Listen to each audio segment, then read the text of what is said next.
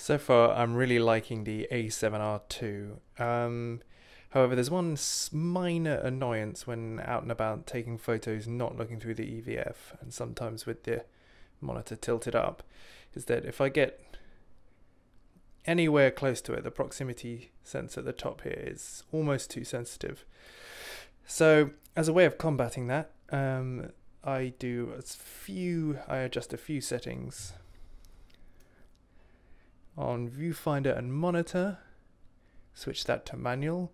I don't think it matters which one. And then over to custom key. I like setting this to viewfinder monitor select. And there is absolutely no fear of triggering the proximity sensor. And it's the button up by the viewfinder that switches between both. This works with the A7R II. I presume this works with the A7S II and maybe the A7 II as well. It has the same button layout. And yeah, handy, very handy.